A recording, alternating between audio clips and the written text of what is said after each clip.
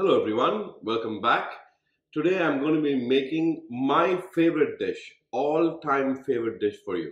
So I travel a lot for my work, and when I travel I get to sample different cuisines from different parts of the world, and those are fantastic.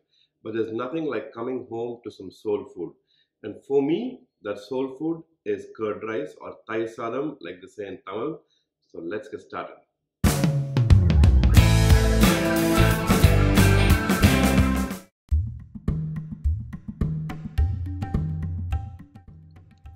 So for my first step, I have some leftover rice. This is just old rice from the fridge, and that's the best rice to use for curd rice.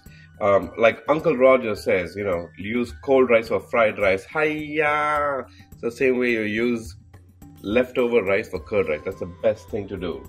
To this, the reason I'm putting it in a pan is because I'm going to cook this more. For curd rice, and you keep watching this video because I have lots of tips and tricks throughout it. Okay, so the first tip is you want rice that's mushy, and to make it mushy you need to cook it more than normal. So that's what I'm going to do here. So all we'll do to cook it more, we add some water to our pan, and here's the key. I'm also going to add some milk, just regular whole milk. About half a cup should do with that water, and this is going to give it a nice creamy texture. This has to boil now, and once it boils, just like you're cooking rice normally, let it boil and let the water all evaporate, and when what's left over will be overcooked rice or mushy rice, which is the best consistency for curd rice. So I'm going to add also some salt to this. That's all we need in this. So about, this is about 1.5 cups of rice, so 1 teaspoon of salt is good enough. So we'll give that a quick stir and let this cook off for about I'd say take about 15 minutes or so on high heat to get to the consistency that we want. So when we come back, I'll show you what it looks like. Okay, so you can see I have cooked my rice, or overcooked my rice I should say. That's the important part. And now it should be easy to just mush into a nice mushy consistency. Mush into a nice mushy consistency. How's that? So the idea is we want mushy curd rice, and this is how you get it in temples, at weddings and so on. So just mush for about a few minutes. What that does also is cools the rice, because here's another tip for you.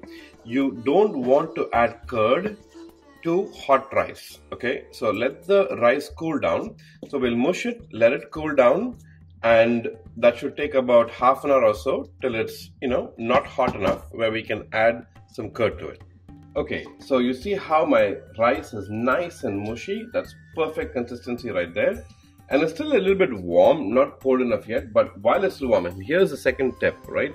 We'll add these green chilies. We have green chilies chopped up finely. So we add some of that, and also some ginger. Ginger is a great, has a lot of great medicinal value, and it's good for the digestive tract in general. And it has a lot of flavor, of course. So we add that. The reason you add it while it's warm is because it lets the flavors of ginger and green chili infuse into the rice. So, rather than have bits and pieces of flavor, the flavor is throughout this dish. So that's perfect. We'll leave this. In the meantime, while this is now cooling down completely and infusing flavors, we will move to making the tempering or the tadka for this. For the curd rice. So for that I have some oil over here. You can use the neutral oil or groundnut oil, whatever you prefer. Groundnut oil is great. That's what I'm using today. And I will do this, and my oil is already smoking hot, as you can see. And I'm going to add a couple of green chilies, or red chilies. The reason we add red chilies first is because same reason, the flavor of the chilies will infuse into the oil. So you can see it's already so hot that the seeds are popping in there. So we stir that quickly a little bit, and this is my favorite cast iron pan, so that's going.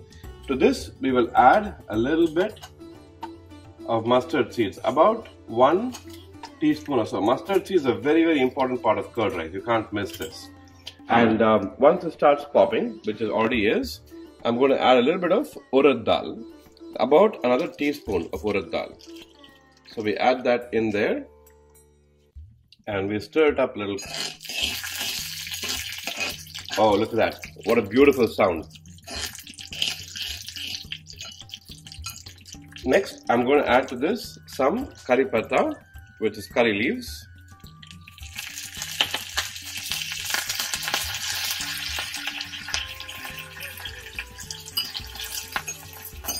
And the last thing that goes in my tempering and a very important flavoring ingredient is asafoetida, hing, or peringayam, as we call it in Tamil.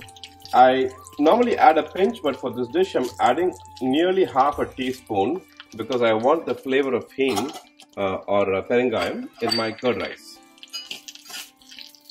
So with that, my tempering is done. Give that a bit of a stir. And now we will just add this tempering to our rice. Before we add that, now this is a cast iron pan, so it's going to be very, very hot. So I'm handling it with some gloves, as you can see. Always be safe in your kitchen. So we throw that. Oh, look at that, beautiful. Now all of that goodness that's in there, left over in the pan, don't waste it.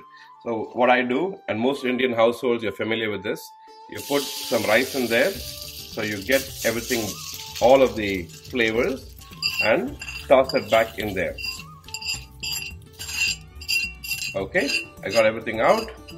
We will let this sit now for a couple of minutes. We'll stir this, let it sit for a couple of minutes, it's completely cool, and then we'll get to finishing off this dish.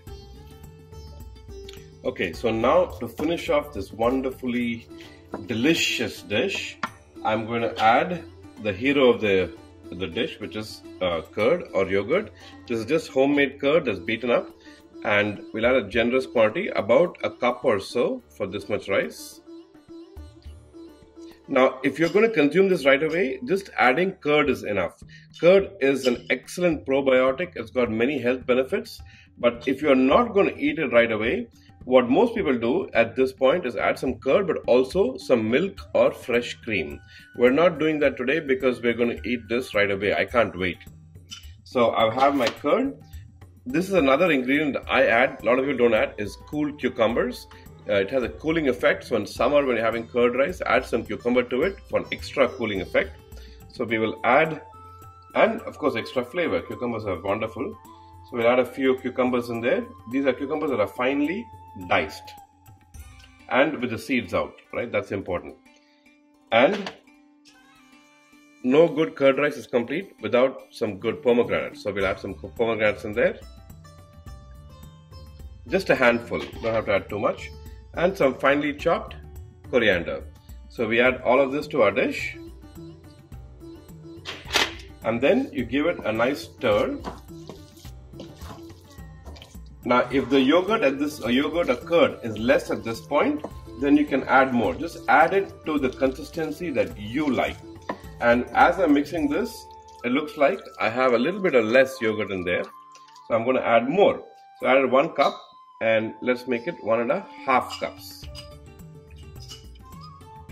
So about 2 cups of cooked rice and 1.5 cups of dahi, thayir, or curd or yogurt. Several names for it, same thing. And you have a wonderful Dahi Sadam. Look at that consistency. So now I'm going to show you how to serve this dish up and how it's eaten traditionally in Tamil Nadu and other parts of South India. So this is how we serve it. This is a beautiful curd rice. We have some lime pickle and a variety of chips over there, or appalam, any way you want it. That's how curd is eaten. Sometimes you have more moraga too. But either way, enjoy it the way you like it. I hope you like this dish as much as I do. My all-time favorite dish. Thank you for watching, and I'll see you next time.